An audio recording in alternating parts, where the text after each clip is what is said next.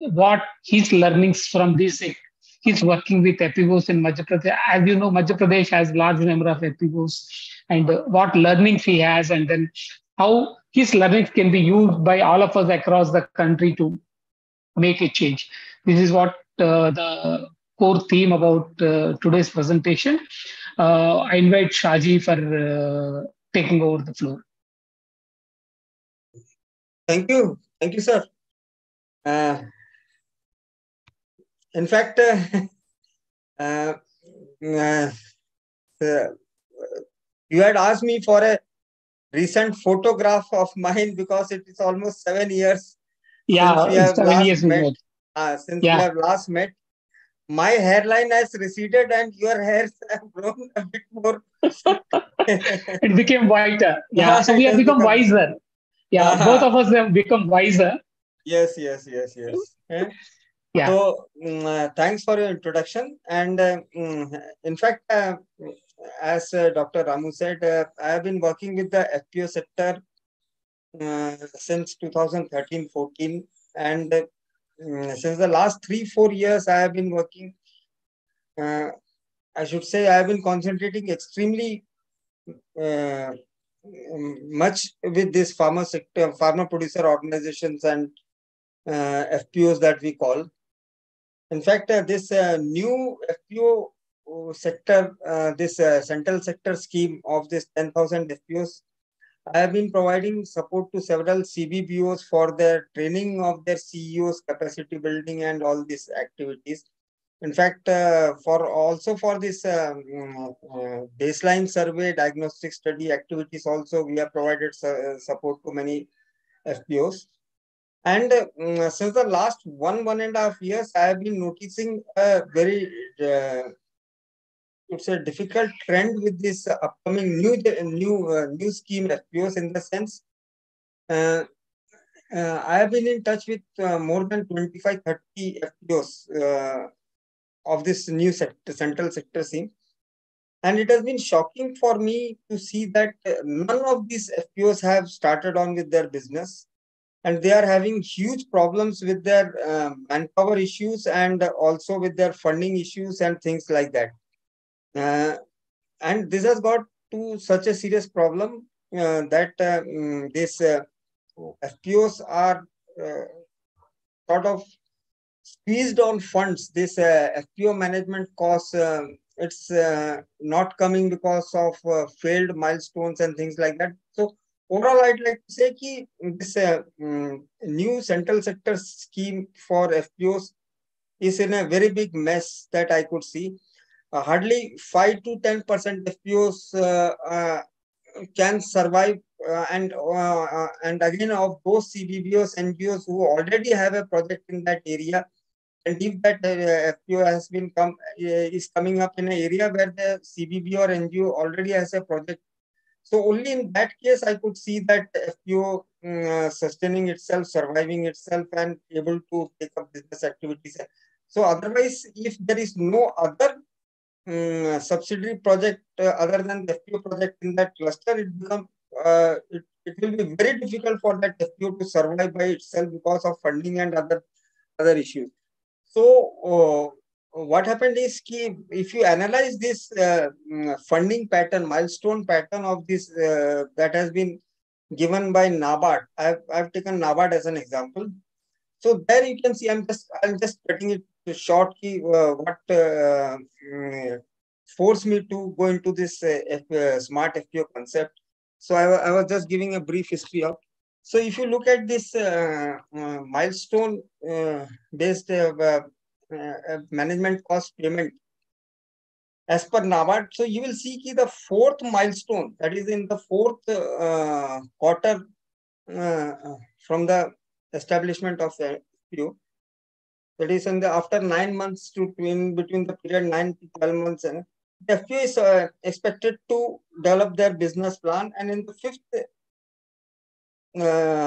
quarter, the FPO is expected to submit it to the bank and get a financial linkage, credit linkage, and things like that. So, my assumption is that most FPOs would be failing on at that stage because FPOs would not be first of all, able to prepare their own business plan as required by bank, and second, since the business plan cannot be prepared as per the bank requirements, the milestones, the fourth, fifth milestones cannot be completed, and the funding of this project management cost could face problems. And if the project management cost starts becoming squeezed, then the CBBO and the FPO will have a huge problem in at least meeting the day-to-day expenses like rent, electricity, salary of CEO, and other things. And if those expenses cannot be met, I cannot see how a FPO can move forward. So based on that, I decided that we should be coming up with some system or techniques by which we can if we can start on with the business activity as soon as possible instead of waiting for 9 to 12 months. So if that can be done, then some of the funding issues related to FPOs can be tackled, in the sense, if the FPO is able to start on with its business activities within 3 to 6 months, then the revenue obtained from these business activities would be sufficient, should be sufficient, I should use the word should be sufficient, to take the FPO over to the next level and meet its own costs and generate internal revenues and things like that. So for that, I thought ki we should be doing something. The second thing is, it's expected that about 6 to 9 months the FPO would need about 6 to 9 months for mobilizing the shareholders, farmers, and things like that. But I think with the proper use of technology, there are many techniques by which we can motivate the community members in the cluster area to be associated with the FPO and get their membership and things like that. So I thought if we can mobilize the farmers in a short period and get them to start on with their work and take up activities which are fast, which have very fast fund flow and things like that. I'll be coming to this activity part soon. So there is no reason why we cannot start on with activities within 3 to 5, 6 months and start earning profits and things like that. So so. But again, the issue came: what should be the sort of activities through which the FPO will be able to generate profits within a very short period. So for that, I first of all, I did a few analysis based on reports and data available on the internet. And in fact, what happened was in MP,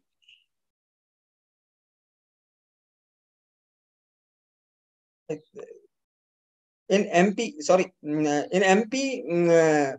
NRLM and SRLM and NABARD had come out with a directory of FPOs. They had a directory of FPOs covering about 200 FPOs of Madhya Pradesh. 100 FPOs, they give complete details of each and every activity, whatever it is doing, the complete history and all these things.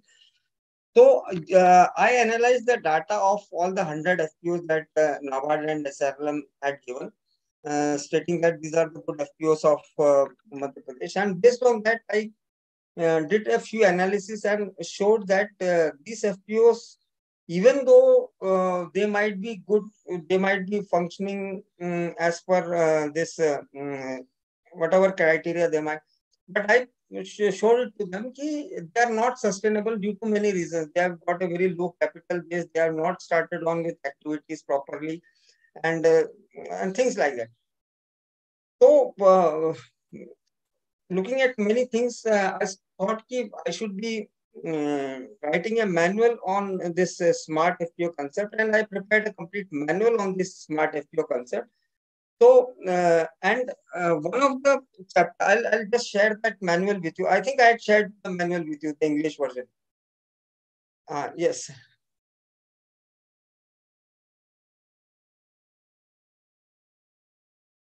Ramu sir, you're on mute. Yes. Sir, So I would suggest if you can share the outline of the yes, yes. FPO, smart FPO concept, Yes, and I'm just sharing the PowerPoint with you. right. And, the screen is, my screen is Share. visible to you all? Yes, yes. Just it started. Yeah. Yes, sir.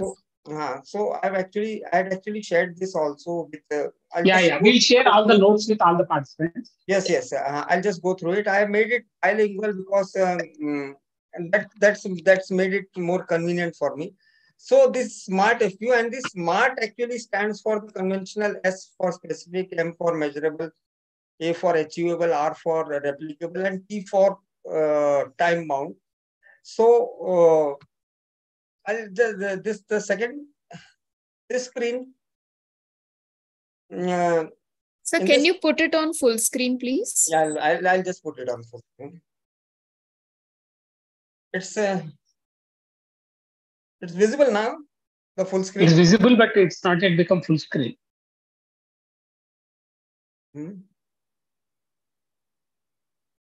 I think it should have, because it's. I'll You can reshare the screen. That's okay. Yes, I'm resharing. Yeah, it's full screen now. It's full Thank screen you. now. Yeah. So if you look at this, I made a small comparison with of conventional FPOs and smart FPOs. So I'll just brush through it, because I think most of you know. I'd like to clear how exactly this would be achievable. That would be more interesting for you. For example, business operation initiation for conventional FPOs, normally 15, 18, 20 months before the start of any proper business, it's there. And in case of smart FPOs, we will be starting it within 4 to 6 months. Initial business activity of the conventional FPOs has been input and produce trading, seed production, and value chain and seed production. These are normally the activities that is being taken up by the conventional FPOs: input and produce trading, seed production, input trading, produce trading, and seed production. But in case of smart FPOs, what we are suggesting is CSC. CSC means Common Service Center, and value chain or development of milk and vegetables and things like that.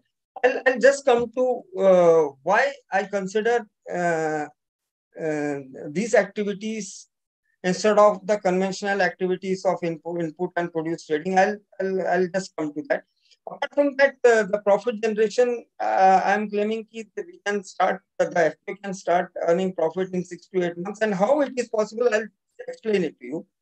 See how an FPO can become profitable within 6 to 8 months. And FPO establishment cost, it will hardly cost 6 to 7 lakhs to develop a complete FPO, and this 6 to 7 lakh rupees spread over say 4 to 6 months of this period that I say. So investing about 6 to 7 lakh rupees in 4 to 6 months would be sufficient as the seed money for the FPO, and that would be sufficient, I would like to say. And regarding the status after 6 months, I think mobilizing 500 members will be very easy within 6 months. After 1 year, I have kept it as a very conventional figure of 800 to 1,000. It can go more than that. Capital also easily 10 to 15 lakh shareholder capital can be generated, and the profit after 1 year. Uh, it's normally FPOs, this new scheme FPOs. I don't see any FPO earning any profit in the first, second, or even in the third year. Third year has not yet started, so I cannot be. But looking at the trends, I don't see them generating profit. And uh, in case of this smart FPO, 20 lakhs is a very nominal figure that I have put, but it will be certainly more than that. And I'll show you how it is. And employment generated in case of conventional FPOs, it will be hardly, even if a FPO can generate 10 jobs it will be a very good thing. In fact, I'd like to state that in the 200 FPO directory that the directory that contains these details of 200 FPOs that I had analyzed, there was just one FPO which had 12 employees, 12 employees. In this 12 employees, they had also included the VRP. That's why it was 12 employees. So otherwise, the average, or I would say the model number of employees for the FPOs in Madhya Pradesh promoted by NABARD and SFAC, it's hardly 3. It's absolutely shocking. FPOs, farmer producer companies, company is a corporate, a public limited company having 3 employees. It's shocking. But in case of this smart FPOs, I think it can be in 2 years, the FPO will be able to generate more than 300, 400 new jobs. Depends on the different activities that the FPO would be undertaking. This was a basic comparison between the two. I'll now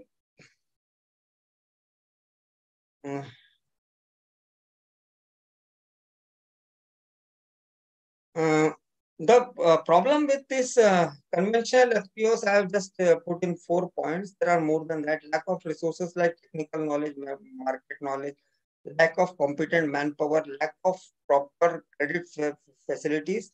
And the last point is improper or no business planning.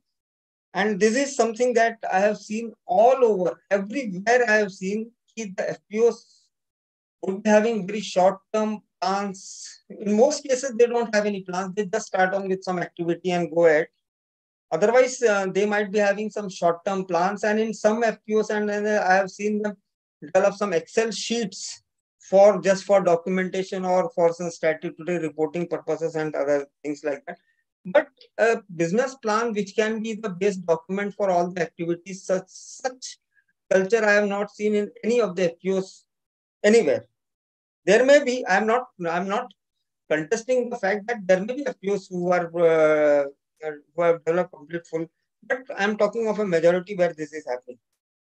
Now, regarding the features of this smart FPO, I'll just go through it, and I think it's self-explanatory. If any particular point cannot be understood or how it is, how I assume the things, you can just put up this question while I'm.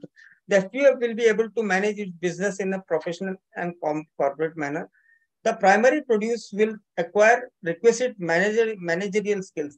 What we are trying to do through here is we are trying to take the farmer a step ahead from being a farmer to being a farm manager.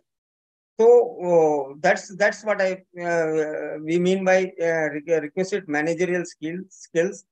And the next point is seamless financial linkages with credit institutions. Seamless financial linkages means the FPO will have absolutely no problem of funding from any sort of credit institutions for any of their fund requirements. That's also considered as I have given as a feature. Then the next is better coordination with government agencies, financial institutions, along with facilities of real-time FPO information to stakeholders. The basic idea is that everything will be functioning on a well-oiled digital platform. Ownership fully taken up by the community. Ownership fully taken up by the community means the FPO will be managing its own affairs in a democratic manner.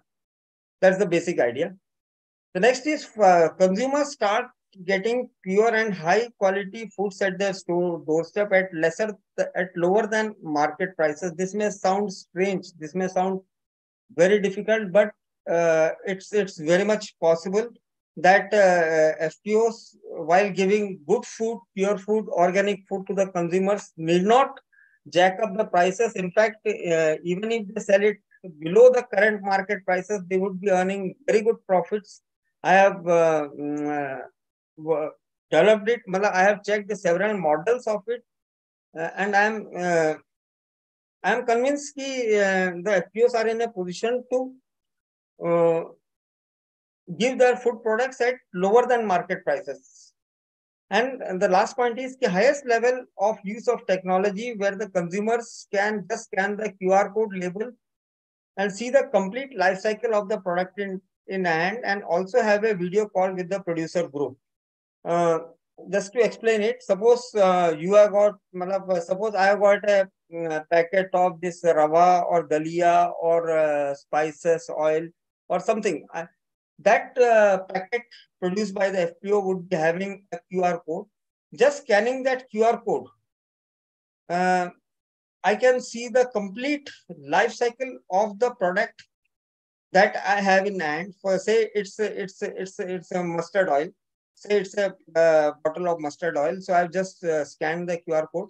I can see from which field this mustard and the mustard, the raw material came, and also the complete life cycle of the crop. That means when the sowing was done, when was the irrigation done, what was sprayed, and all these things.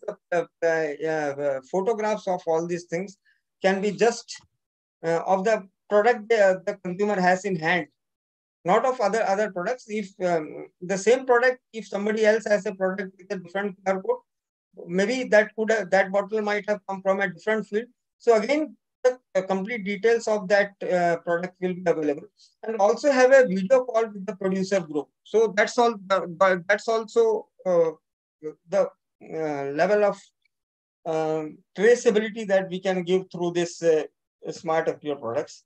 Now, the next point is innovative feature, and apart from that,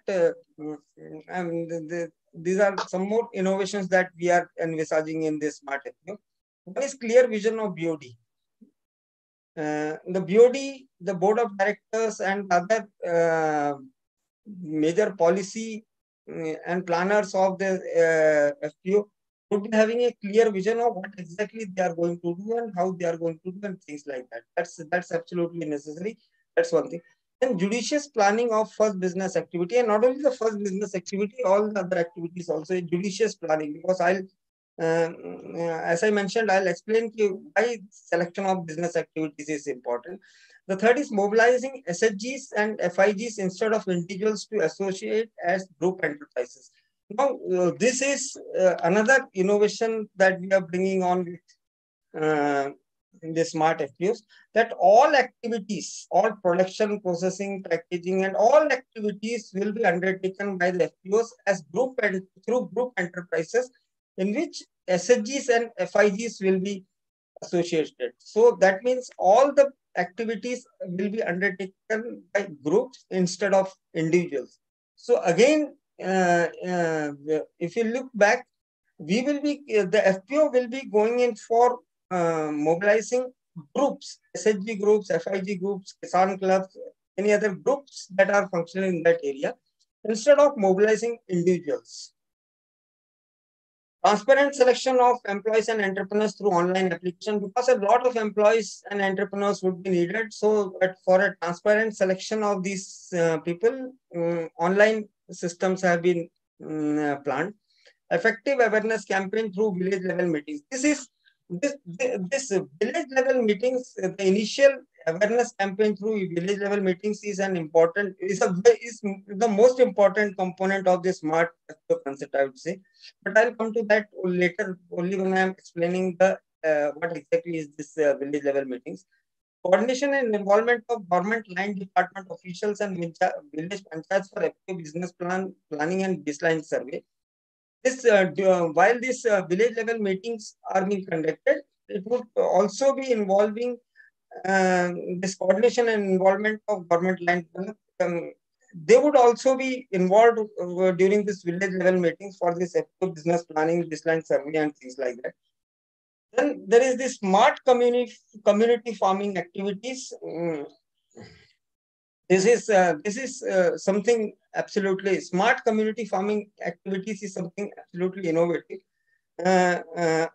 I don't have too much time to completely explain it, because this is a completely different level of farming, group farming activities that we are planning through this.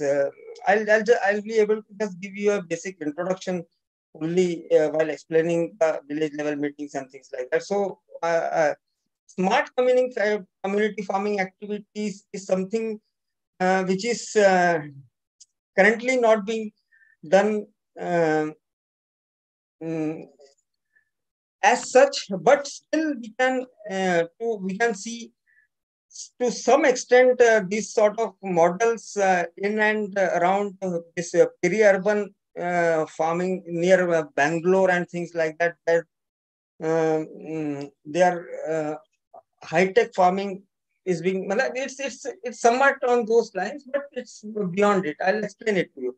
Then there is a formation of executive council for role and responsibility distribution. Mm, uh, I'd like to tell you all that, in fact, the Producer Company Act 2013, it has got a very separate section regarding this internal committees. In fact, it strongly recommends the FPO should be having internal committees which would be assisting the board of directors in their day-to-day functioning and other things.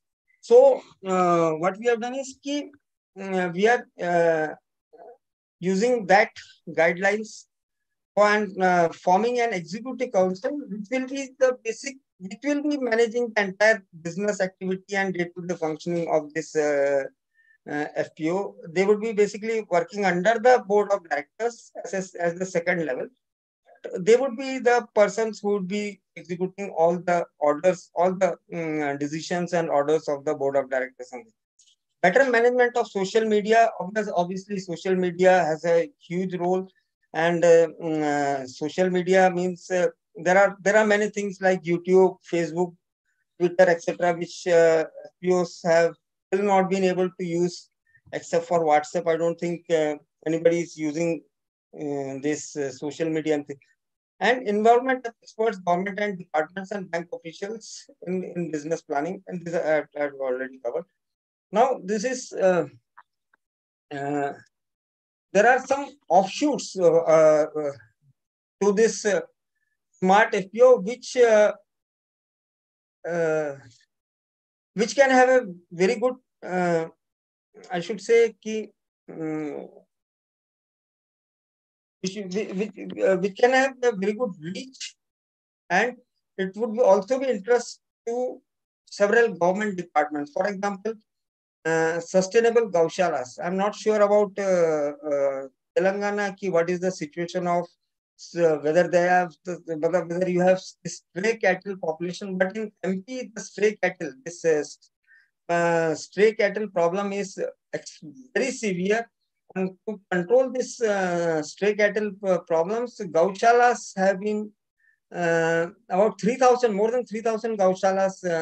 Gaushala means cattle home, where we keep the old and disabled cows and things like that, dry cows, have been developed in Madhya Pradesh, but all of them are empty in the sense that nobody is willing to take up those gauchalas because it is unsustainable for anybody who takes up. About 55 lakh rupees is required per year to maintain about 100 cow, and without government, and the government is not willing to give anything. So for managing this gaushala, so it's very difficult for anybody to manage because 55 lakh rupees per year for this one gaushala, it's very difficult because the revenue that could be expected from a gaushala is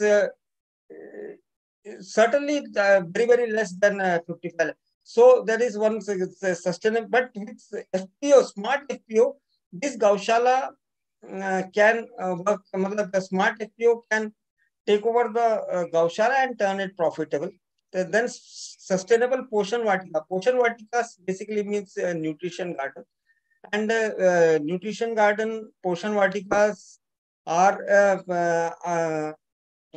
many departments are promoting this Poshan Vatika nutrition gardens through SHGs and things like that, or horticulture department, Panchayat department, SRLM, women and child welfare. There are many departments which are promoting this. And what the FPO can do is they can provide forward linkages to this portion Vatika, vegetables, fruits, and all these things. Then the next is virtual neighbors.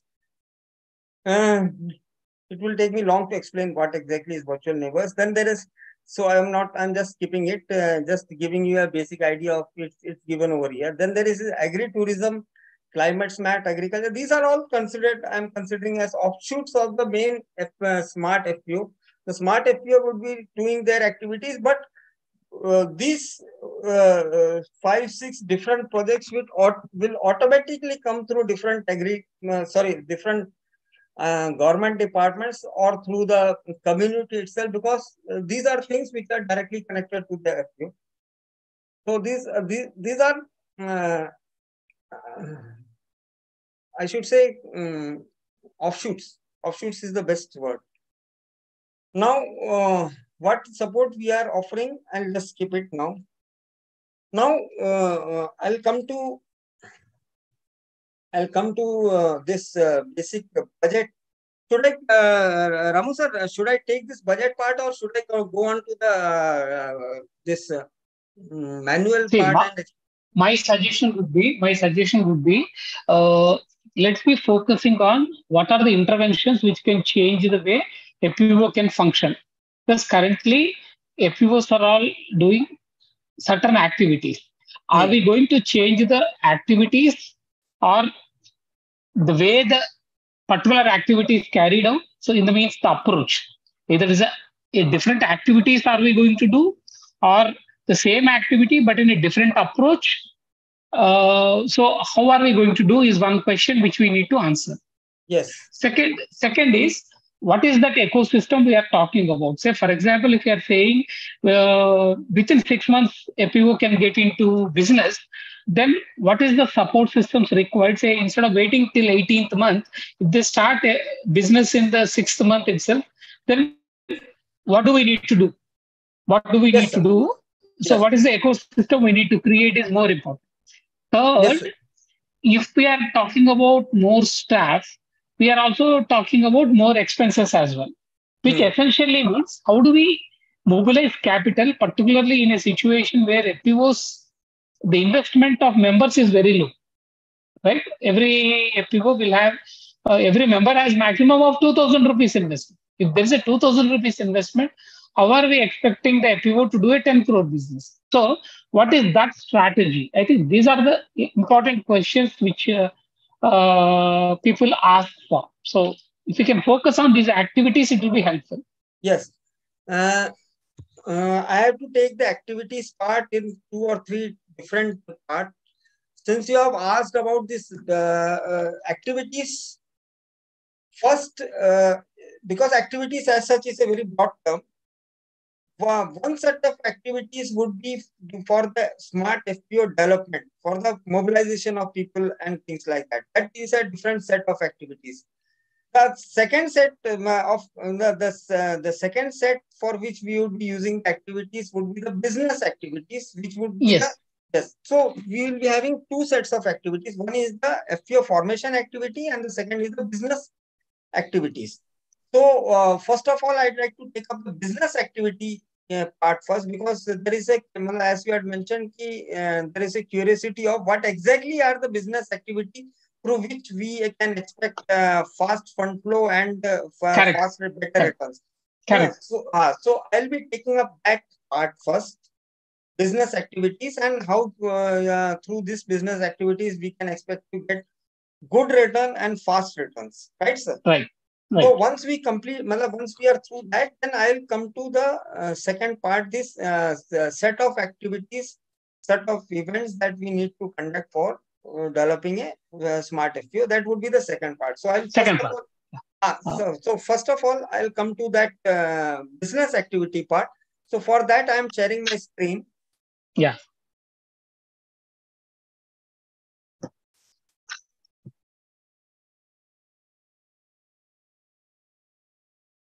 Yes, my this is a resource manual I have shared with Ramu sir, and I'll share with, I suppose it has been shared with everybody. So I'll just come to it. The title is Planning the Plan, and I'll just skip all these things. These are the contents and all these things.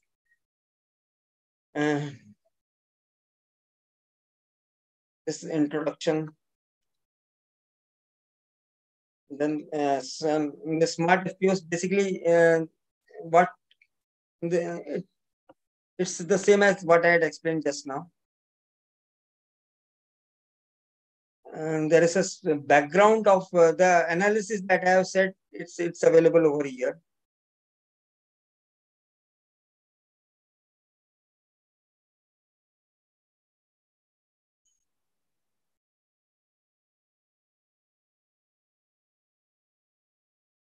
In fact, this chapter 4, credit policy adopted by banks.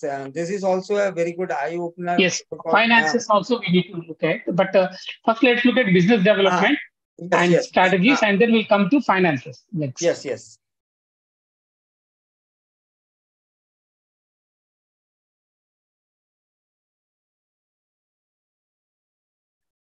This is the flow chart of this new FPC generation. I'm just skipping it right now, and there's a Gantt chart also. And now I'm coming to that part.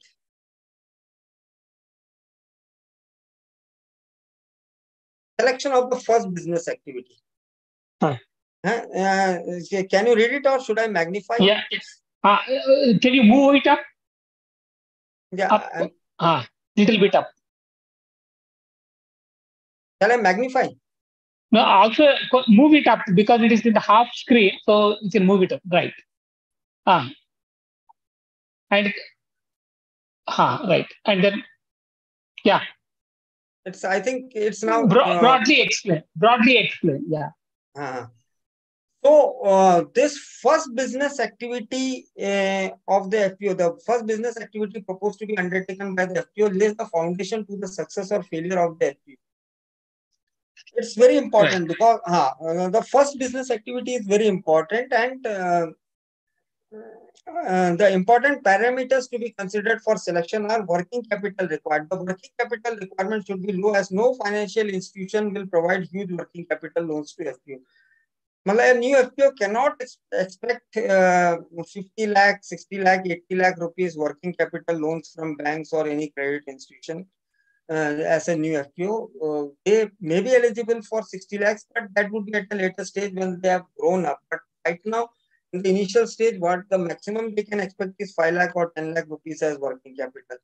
The second point is, the point is key, the working capital requirement of the first business activity should be low.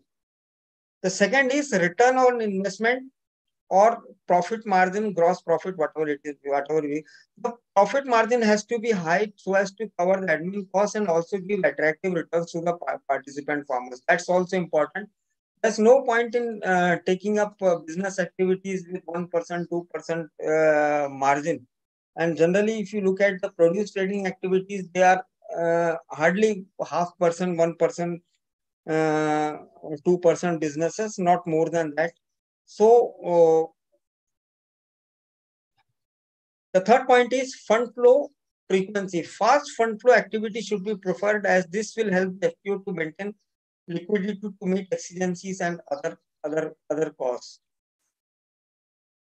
Other parameters, I'll be taking up this. The other parameters worth considering: capital investment for plant and machinery. What I'm saying here is, if the activity that that FPO is taking up, it requires some plant and machinery, and if that is covered under AIF or AHIF schemes where no collateral guarantee, the government gives collateral guarantee, then there is no harm in going in for those sort of activities, because AIF and AHIF schemes are a priority for government, and banks are also cooperating in it. So it's comparatively simple, easy to get loans which can be covered under AIF and AHIF. AHIF is Animal Husbandry Infrastructure Scheme, and AIF is Agricultural Infrastructure Scheme. Second is seasonality. third is third is next is risk of business loss, employment potential, and competition. So these are so total we have got about 7 or 8 points, and based on that, I have given the summary. The first activity selected by the FPO should hence have the following features: capital investment. So these are seven points. Just go through it. I'll just let me connect my charger, laptop charger, because the power is low. But just go through it, and I'll be just joining you in half a minute.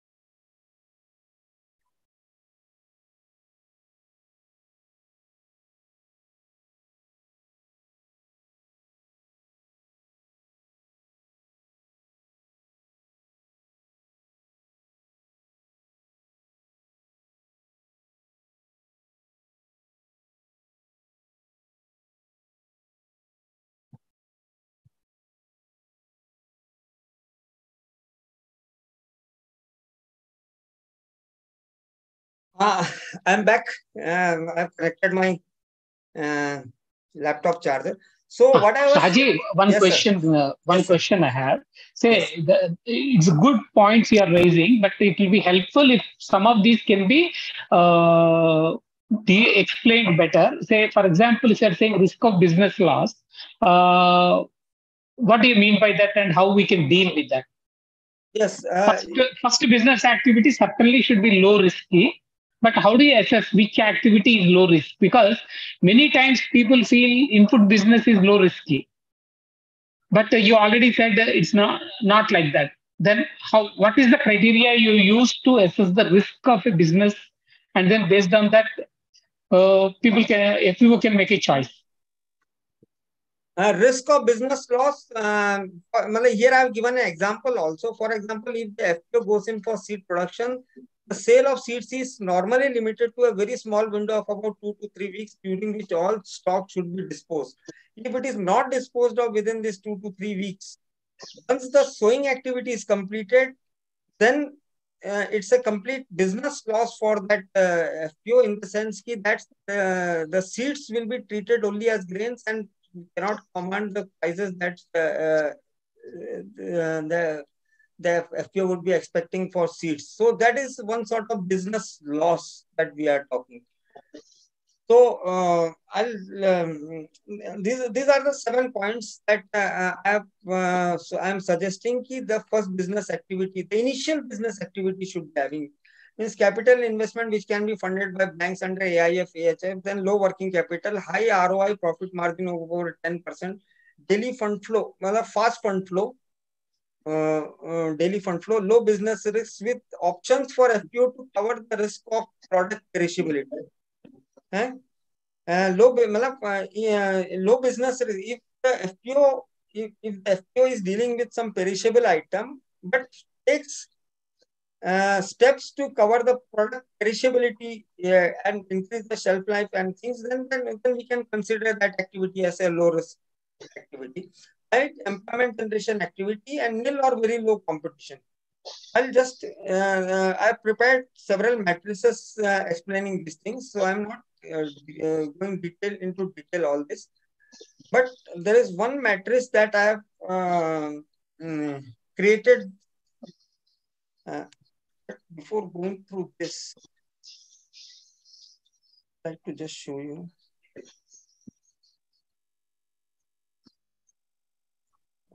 There is a chart that I would like to share with you. I think I should be making.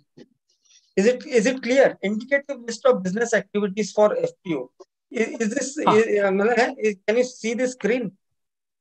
We can see. So you mean to say we need to get into businesses which have regular cash flow rather than seasonal. So this Yes, is the one point you are saying. yes. Okay. I'll be just coming to it, but I'd like to just share this. I've covered about 25 different activities that FPOs would normally be undertaking. Okay.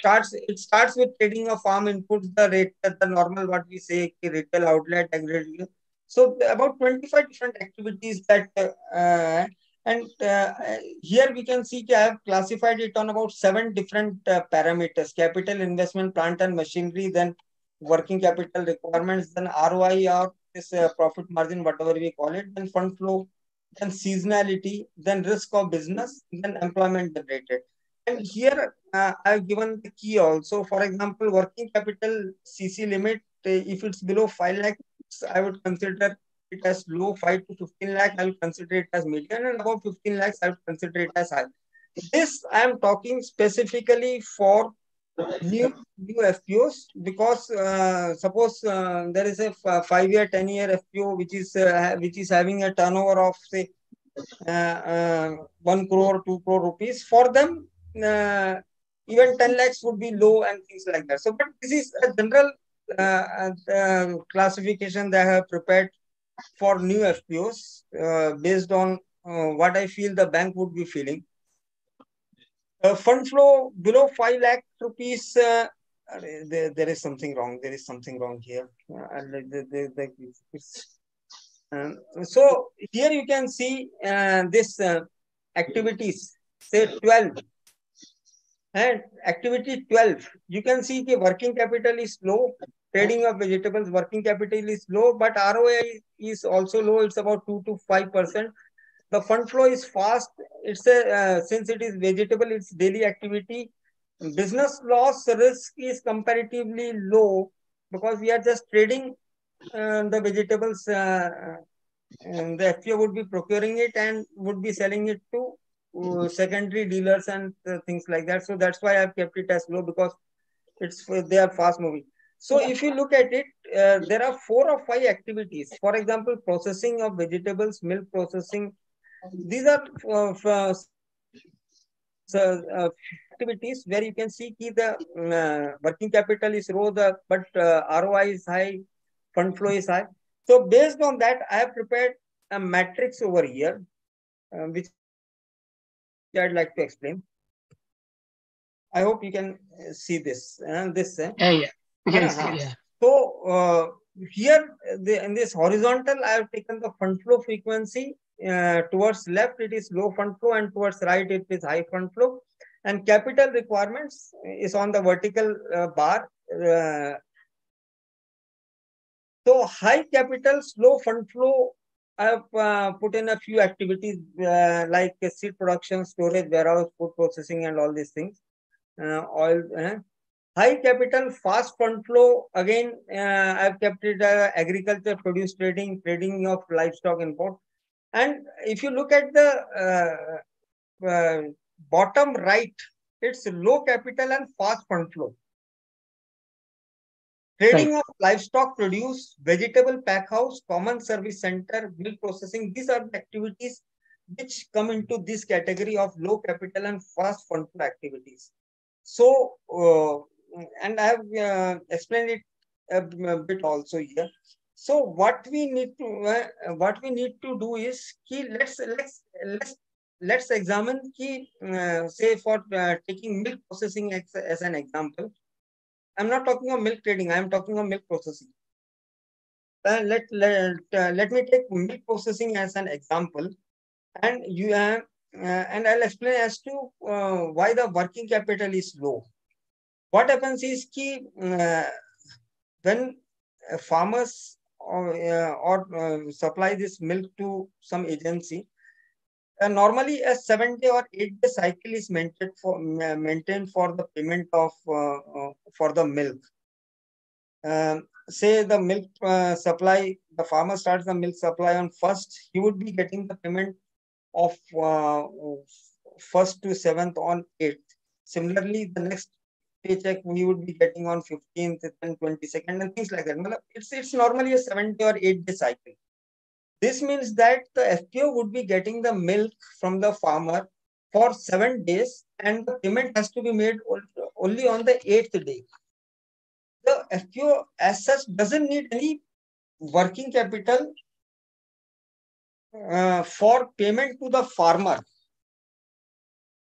Because the returns for the produce, the returns from selling the milk is already available with the farmer. The FPO has already received the payment of the milk from the customer, and the FPO will be keeping the farmer's money of milk, milk sales for 7 days, and will be giving it only on the 8th day. That means the FPO doesn't need other money to pay the farmer. Now let's compare this with any conventional crop, say paddy. Suppose the FPO goes in for seed production of paddy or trading of paddy. What the FPO would need to do is the FPO would need to pay the farmer upfront within 2 days, 3 days. The FPO would need to pay, but the FPO would be getting the payment after the sale of the produce.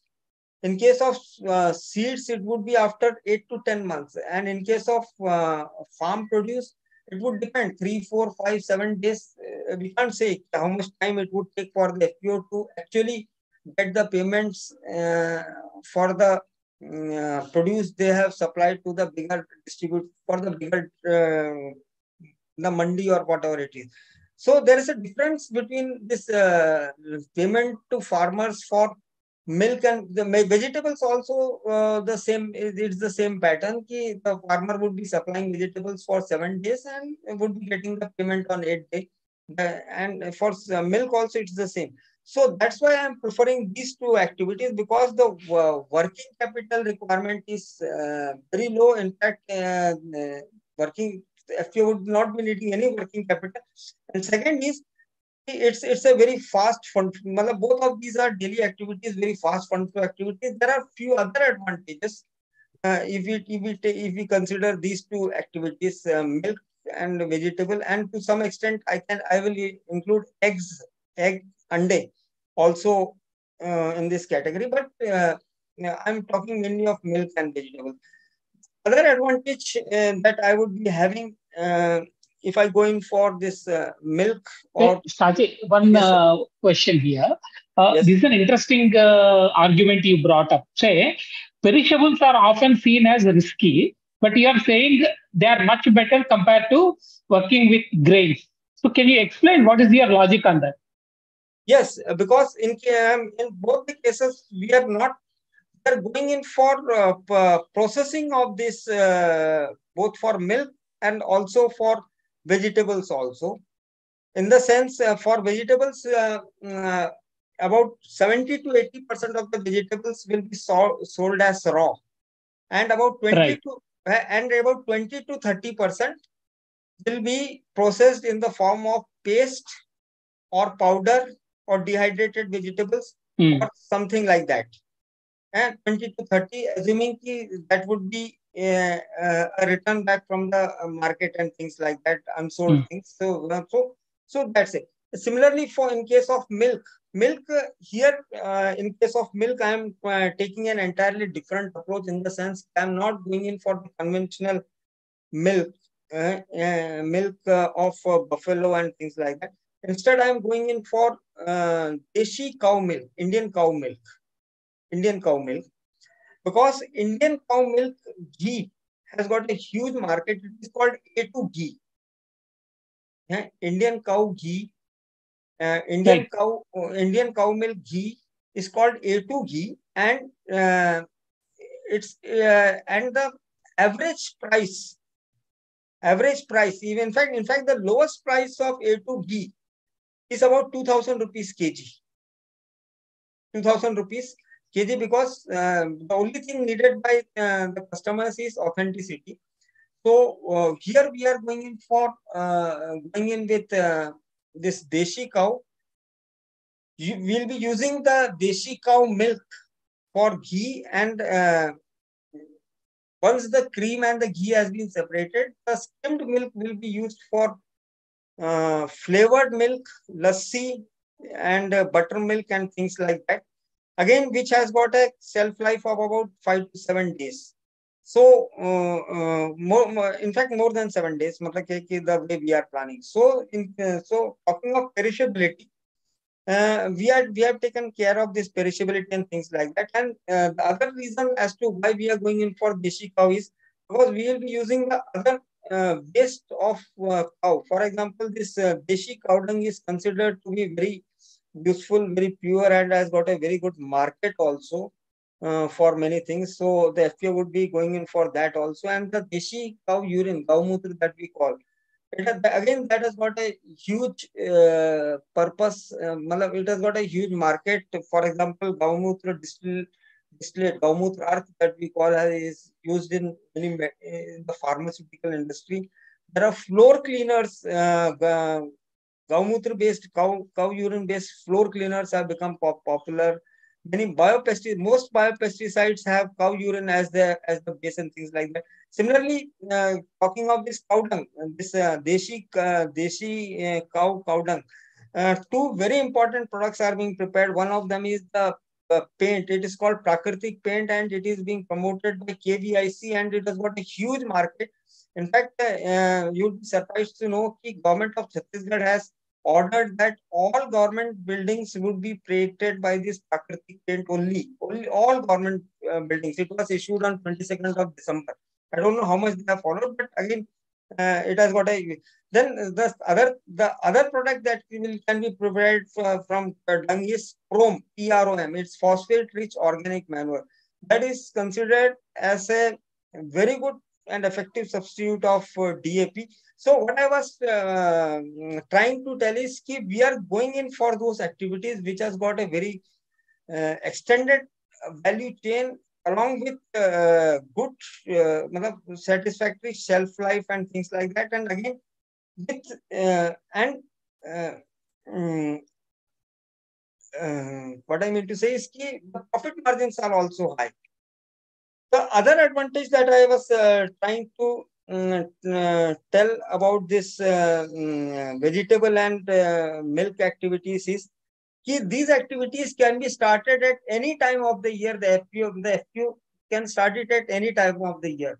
But in case of other crops, say paddy or wheat or gram or any other crop, the FPO would have to wait till the season arrives. So again, this is an advantage. The FPO need not wait till the season arrives. It can start the activities at any point of time. The another point is that all the activities under SMART FPO is proposed to be managed as group enterprises through SHGs and FIGs. So, in case of this vegetable production, milk processing, vegetable and milk activities, these activities will be done as group enterprises.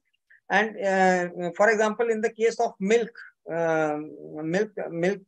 processing activity, what we are planning is that we will be working with 200 Gaupalaks farmers in the pilot stage. 200 farmers will be divided into 20 groups of 10 farmers each. 20 SHGs, women SHGs with 10 members each, 200 members. That would be the initial pilot phase project with about 200 farmers with 2 cows each, 400 cows. So what I'm trying to say is that these 20 groups, there is no need to start the activity, procure the milk of all 20 groups right from day one. We can start with 2 groups. The milk of 2 groups will be brought into the FPO. They would be processed, the products will be prepared, and the products will be either the products can be given as samples or can be marketed at very discounted prices and things like that. And once these two groups, 3 groups, the initial 3 groups have stabilized, then other 2 groups, 3 groups can be added, then 3 groups can be added. So within 1 or 1.5 months, all the 20 this SHG groups can be onboarded. So what is happening is that we don't have a huge bulk of products right from day one. The volume of products is being gradually increased to suit our marketing abilities and things like that. And this also ensures that there is no wastage as such, and the groups And the FPO will also not be under too much pressure to maintain all the groups simultaneously directly in the first stage itself. So that's how we are, the activity would be taken, would be carried out. Thank you. Thank you. So what I'm trying to say is I'm not saying the FPO should not be going in for seed production or agriculture producing. What I'm saying is the initial activities can be in this milk processing, vegetable pack house, and in fact, I have given a sample.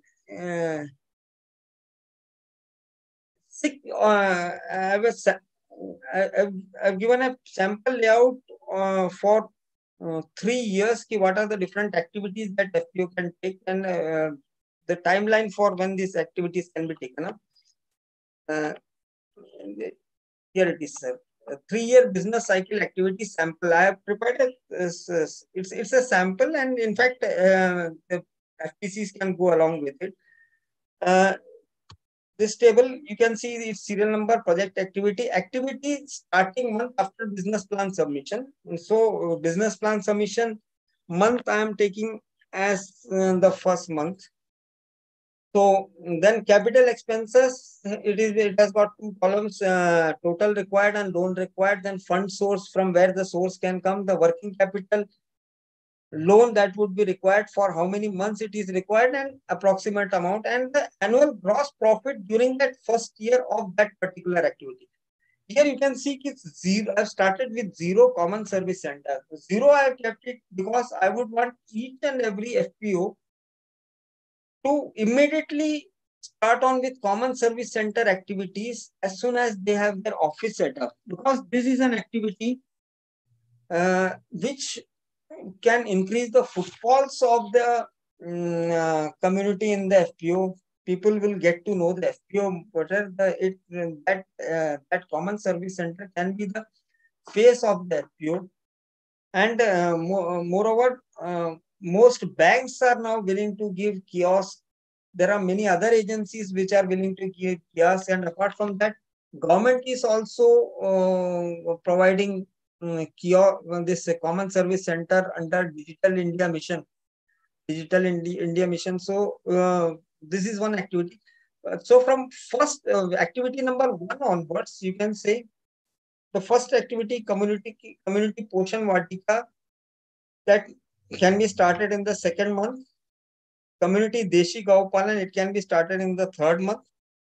And if you look at the fund requirements of this community Poshan Vatika, it would need about 5 lakh rupees of working capital for about 2 months, just 2 months, because even this 2 months, I am assuming some preparations need to be made, and during that period, the admin expenses and other things has to be met. So that's why I have kept it as a meager amount of 5 lakh rupees.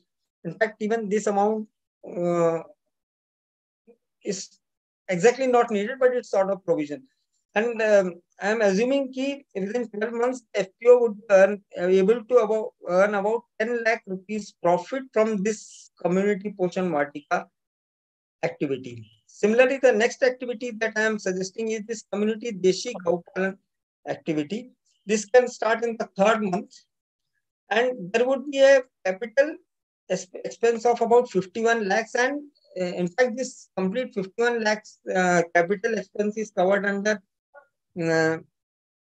AHIF, Animal Husbandry Infrastructure Fund. 43 lakhs would be approximately the loan components. About 8 lakhs would be required as margin, which we can show would be which would come out of internal accruals and things like that. And if you look at apart from that, there would be about working capital requirements about 15 lakhs would be required. But this is not required in one instance.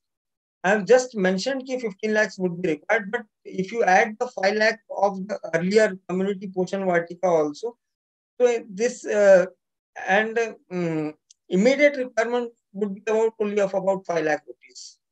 And the gross annual profit from this Deshi Gaupalan activity in the first year would be about 105 lakhs. In fact, I'll share the entire. I got different project reports of this. I'll share this. You also want to know how this 105 lakh comes. So it's very well explained in this the different manuals that I have developed. Then there are the other activities: smart community vegetable production and pack house, and then community leafy vegetables program. Then for this Madhya Pradesh, we have got this community beet soybean program. So you can see a total of 6 activities have been initiated in the first year, requiring a total financial outlay of about 2.5 crores, of which 1.86 crores would be the loan component. And if you look at it, the FPO would be able to earn a gross surplus profit of about 2.76 crores in the first year itself from these activities. If they undertake these activities, this would be the approximate profit that the FPO would be earning in the first year. Now, I'm coming to the second year. In the second year, you can see the activities of the first year has been continued as such. Some new investment has been required in the smart community leafy vegetables program of about 50 lakhs, and which have been also about 20 lakh rupees new additional investment is required, because the second crop of the wheat soybean, taking the wheat soybean cycle as an example, the second crop would be coming in the second year. So some investment is needed during the second year also. But if you look at it, no loan is required, because FPO, as you have seen, in the first year itself has earned surplus of about 2.75 crores. And of those 2.75 crores, I think it would not be too difficult for the FPO to take out this 50 and 20, 50 lakhs, 20 lakhs. But the thing of interest is, in the first year, the profit was something like 90 lakhs. But in the second year, when this, I'm talking of this, let me take this one, community Deshi Gaupana. In the first year, if you remember, it was about 1 crore. And the second year, when all the cycles and after scaling up, instead of 20 groups, now going in with 30 groups, 300 farmers, the profit would increase to about 2.5 crores. And in the second year, this highlighted in the green, 6 to 12 have been taken for the second year for agri-tourism, bio-input production, smart community spices production program, spices, complete cycle of spices, oil seeds, then other thing, then there is a potato crop cycle, because in MP, we have got potato belts and things like that. So if you look at it, the gross profit at the end of second year comes to about 10.56 crores. Now I'm moving on to the third year. Third year, you have got the first year. First year, if you remember, the profit from this cow milk production, it was 105 in the first year, 250 in the second year, has increased to 412 in the third year. Similarly, this leafy vegetable has increased to about 6 crores in the third year. So, and the third year, some new activities have been started. For example, goat bank. Goat bank is based on this goatry mother unit that was started in the second year. Then NTFP, or medicinal plant processing unit, mushroom production, and then cattle. So these are different activities that would be started in the third year. And overall, if you look at it, in the third year again, the FPO would need an investment of about 2.3 crores, but it would be earning a profit about 17 crores and things like that. So if you look at, I've prepared the detailed plans of almost all these activities as to how these profits and things like that would come. So what we again, this is a further extension of that table. In the first year activities, employment generated, number of beneficiaries, annual income for farmer in cash and kind, and all these things have been given. So if you look at the last column over here, you can see key about 506. Let me show you the title. Employment generated regular and or salaried in 3 years. That about 506 new jobs will be created, regular salaried, and about 400 part-time workers will be. The total number of beneficiaries for all these activities would be something like 13,810, and of which, if you can say, if we consider 95%, it's almost 13,000 beneficiaries can be covered within this 3 years, and FPO in 3 years would be earning a profit, a cumulative profit of about 30.44 crores. Yes, sir.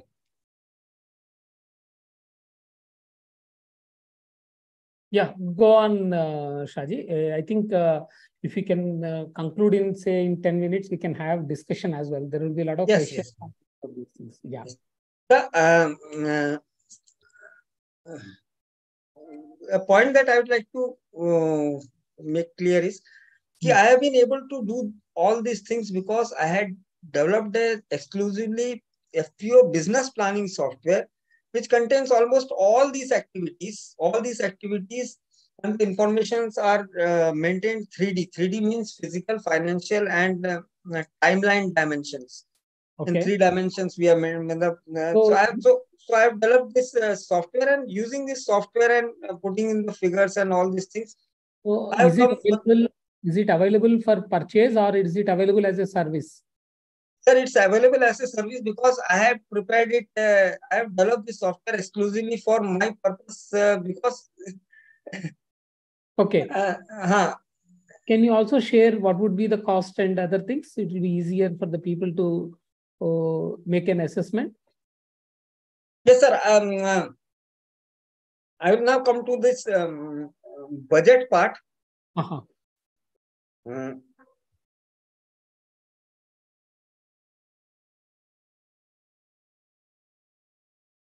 Just sharing my screen.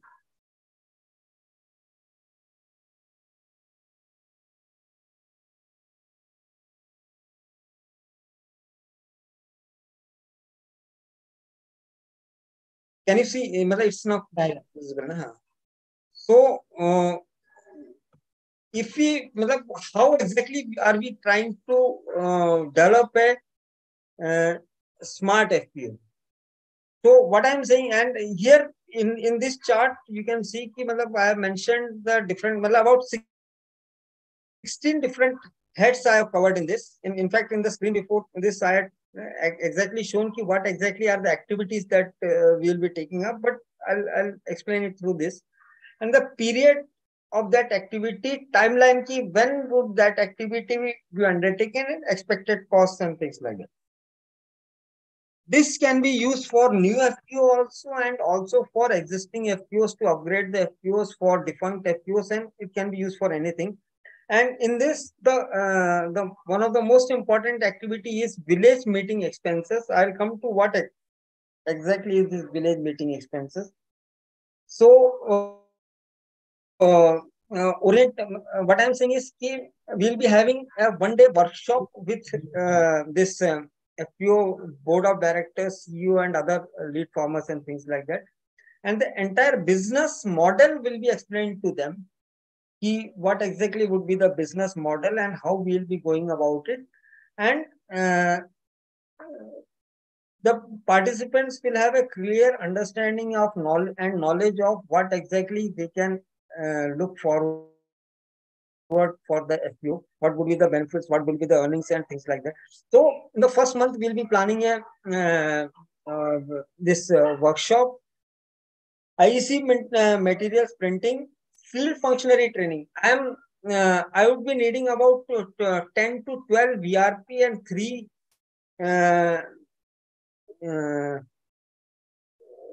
about 12 VRP and 3 for videography. And I've kept a provision of about 15,000 rupees for them. There's a slight change in this. village meeting expenses, we are assuming a cluster of about 10 villages, and there will be an expense of about rupees 5,000 per village. These expenses, I am taking it on the very higher side. In fact, it will, itna nahi lagega, इससे कम ही लगेगा. What exactly we want is कि while we are undertaking, we are doing this awareness creation and other activities in the village, we may need to provide some refreshment tea to the participants and other people and things like that. And so that's why I've kept this amount as a budget. Then village video. Now let me come to what exactly is this village meeting activity. I'll just explain what exactly is this village meeting activity. The village meeting activity, I remember having said this. I consider this as one of the most important activity.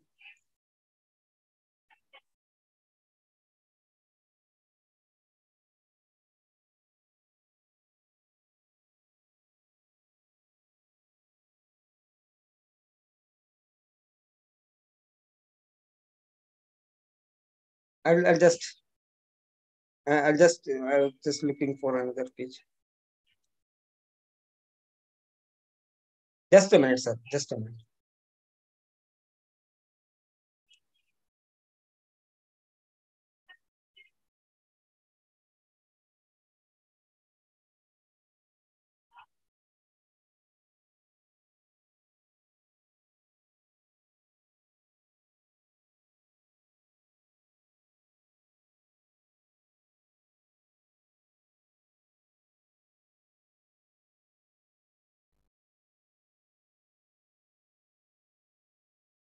It's very small, eh?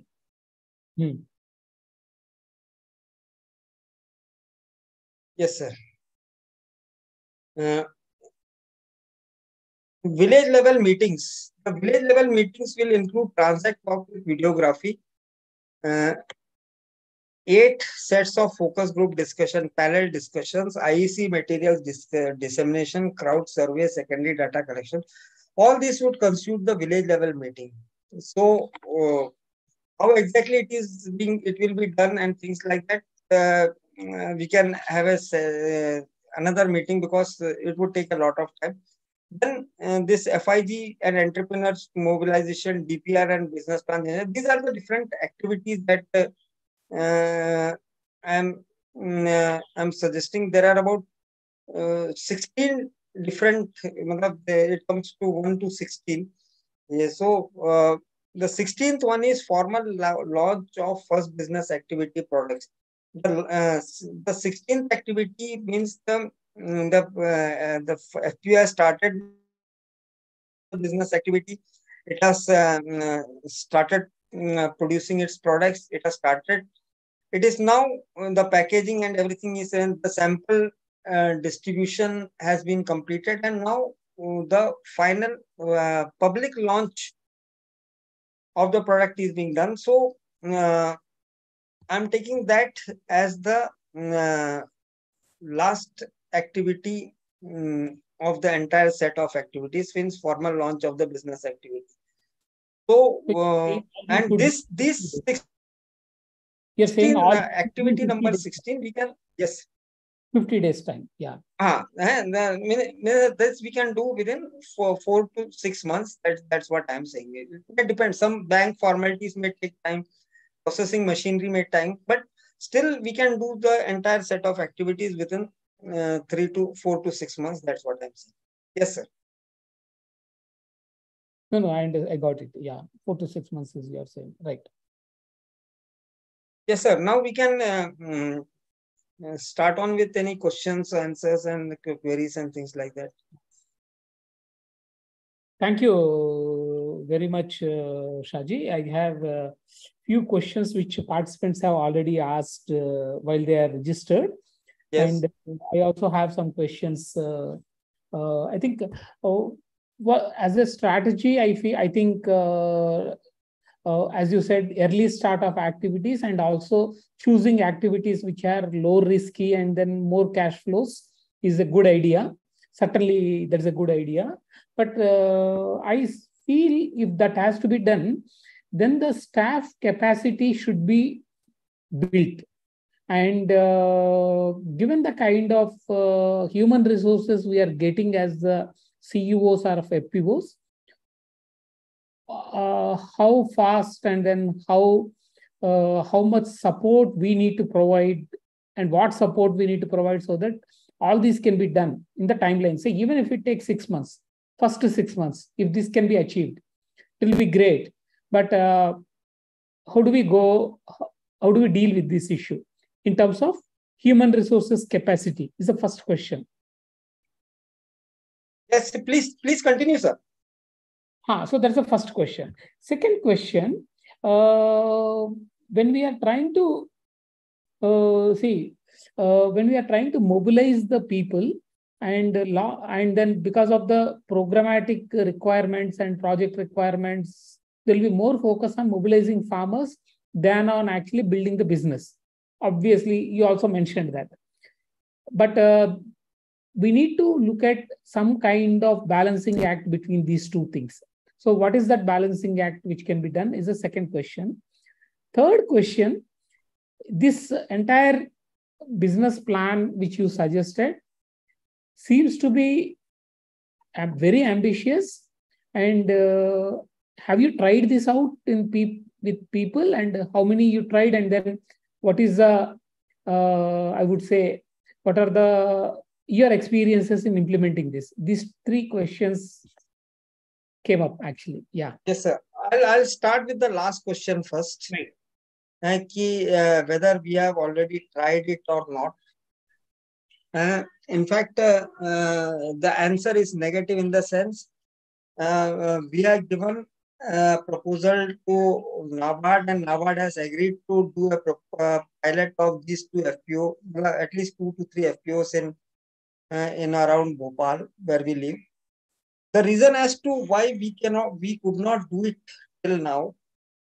One of the reasons 3 to 4 months since we have developed this complete concept of SMART FPOs and things like that. We developed, it has been a gradual process, ongoing process. Many things have come through our experiences on field visits and things like that. And it was in May that we developed and we showed it to this state, MP state agriculture department, NABARD and all these things, to get their feedback and get their support. And we did not directly go, we had an option of directly catching up with some FPO and trying to develop it as a SMART FPO. That option was always there for us, but we did not think of going on that line, primarily because of two reasons. One reason is that most of the FPOs that we were in touch with were already struggling. The other FPOs which were doing good, they did not feel the need for our presence or our support. That was one thing. And the FPOs that were already struggling, they did not even have funds for the payment of salaries and things like that. So it was very difficult for them to arrange for funds that would be needed to do all these activities and things like that. That was one part of the issue. The second part of the issue was as you can see, liaising with government officials, banks and line departments and getting their is a major feature of this SMART FPO, because we need a lot of support in convergence, bank finance and things like that. So I would want this pilot FPOs to come, SMART FPOs to be developed through government initiative. Only then I can have the proper response and support from government departments, banks and other things. So that's why I waited, and hopefully then next week, I think by 15th, we will be starting on with this pilot of 2 or 3 SMART FPOs in MP. We'll be starting. That was the question, last question. Second question, in fact, your first question was, how do we raise the capacity of our staff to manage such big portfolios and things like that? I think that was your first question, sir. Yes. So if you, I've kept the screen open. If you look at it, point number 7, I've got an executive council training. Executive council, 50 participants I have mentioned. And in fact, in the initial part of the, today's workshop also, I think I had mentioned about this executive council. This executive council will be the head and leg and arms of the FPO. They would be the one who would be undertaking the different business activity and other activities and things. There would be about 10 different internal committees which would be managing the entire business and governance and all the activities of the FPO. Now, apart from that, I'm also in the process of developing a complete digital platform to manage the entire spectrum of activities for the SMART FPO. And digital platform means that everyone would be having their roles and roles and permissions in the software. So the software system would be in fact guiding the FPO staff and board of directors and other persons on running this FPO. So training and capacity. So the FPO would not be individual dependent. It would be, in fact, basically system dependent. A person can come and go, but the system will remain the same. So just like if you look at how the banks function, a manager may come and go, but whoever sits on that seat is being he has to follow the systems that's in the person is not important, the system is important. So what we will be doing is we'll be developing such systems by which most of the activities of the FPO starts running in an automated mode and things like that. So what was your second question? I think your second question was related to that this is being highly ambitious and sir, in fact, it may seem ambitious as of now. As of now, it may seem too ambitious. But if you remember, I had mentioned that I have kept the price of the products and things and all these things about 15 to 20, 30% lower than the market price. And even then we are getting this much profit.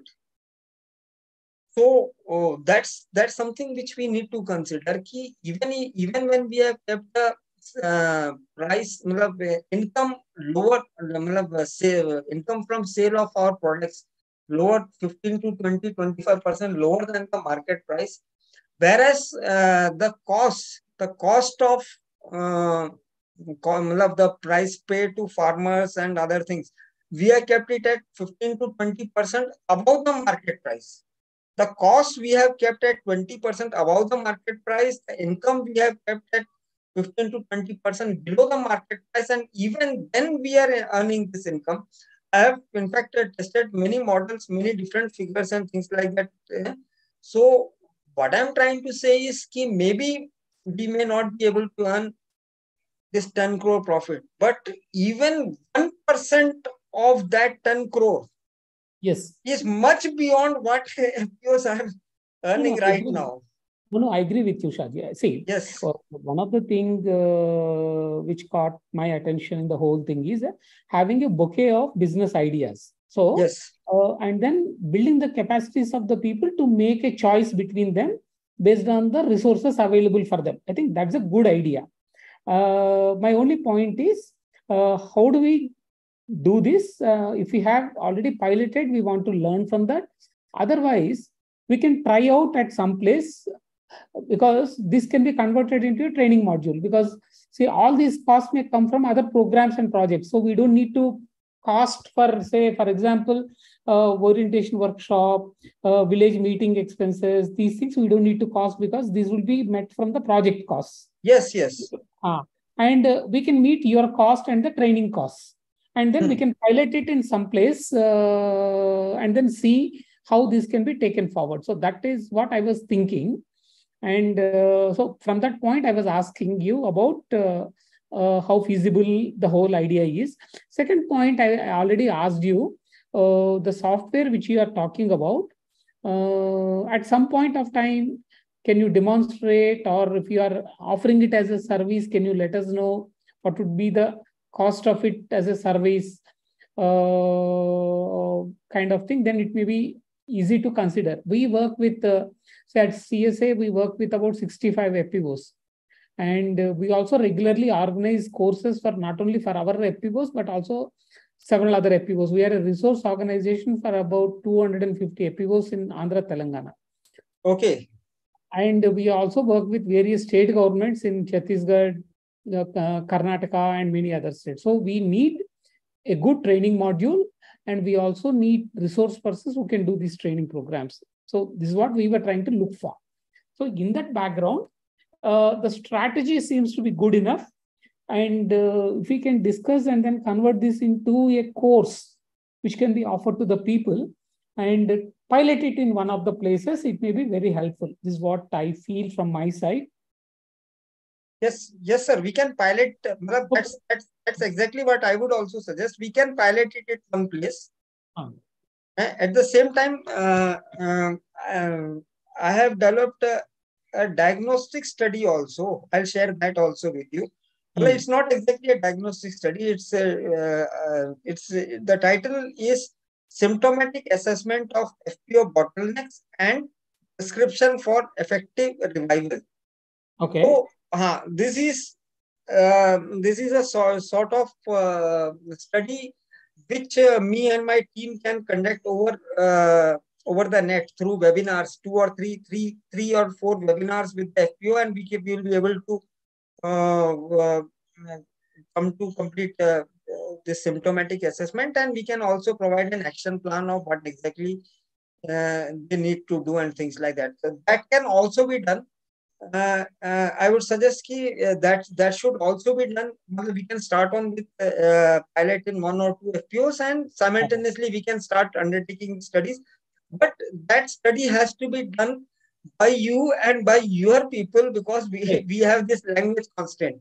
No, I understand that. So the idea would be what you can do, what we need to do, so that we can do together. I think that's the whole idea. Yes, Yeah. So we'll discuss this and then try those things out. I open the discussion to the participants. Any questions?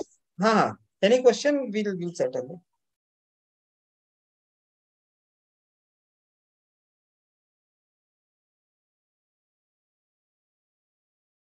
From the participants, any questions, please?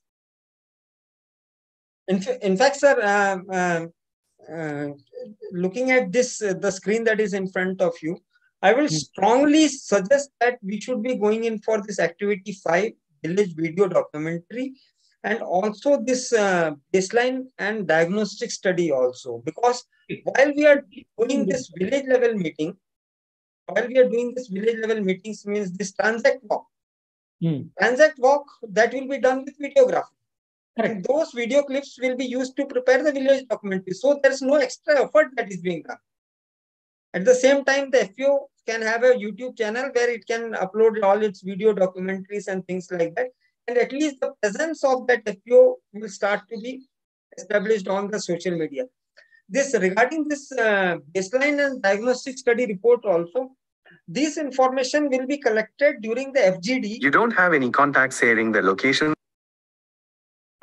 This baseline and diagnostic study we'll be having during this. The information for this baseline and diagnostic study will be collected during that focus group discussion and the transact walk that we'll be having during that village level meeting.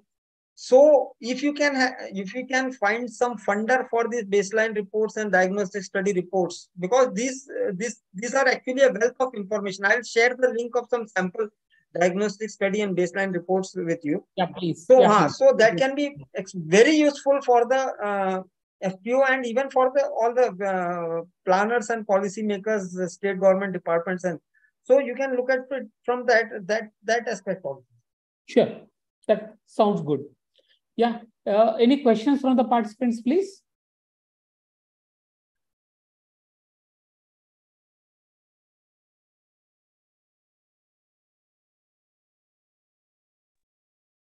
Yeah. Anybody can ask any.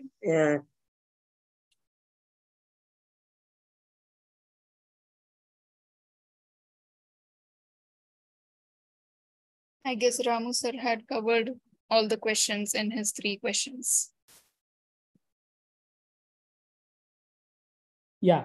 If there are no more questions, just I'm trying to summarize the whole discussion today. In the convention, the current approach of waiting for say 2 to 3 years and then starting the business, instead of that one going to the first business which can be low risky and then have regular cash flows is a good idea. And having a systematic approach to understand the local opportunities, local problems, and building on that is also a good idea. Probably we can, from CSA side, we can pilot in some places.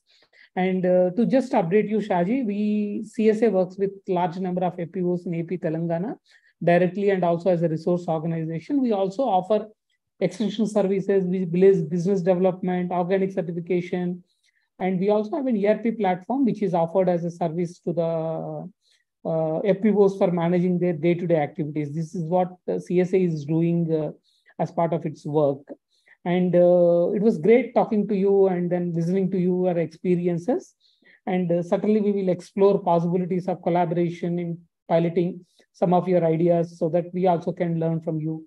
And like I mentioned, Krishna Sudha Academy for Agroecology is also going to organize several training courses. So one of the courses we can do on SMART FPOs as well.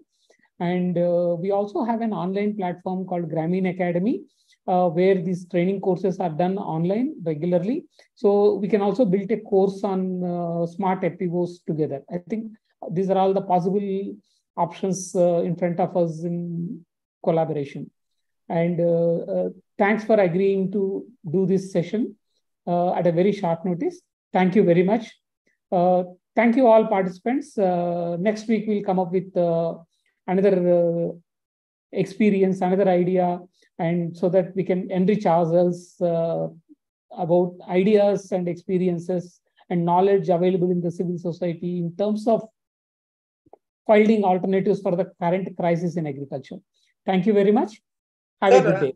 Sir, before we close, I'd like to thank you, and I would consider it as my privilege and good fortune that we are getting to work with people like you, good people like you. That's what I'd like to stress. I'd like to stress the word good. Good people like you, and I think we should come together because we are the people who can provide solutions, sir. Frankly speaking, right? We are the people who can provide solution, and if we don't provide solution, there will be nobody providing solutions. Let's pilot this. Yes, sir. Thank you very much. Thank you, sir. Thank you.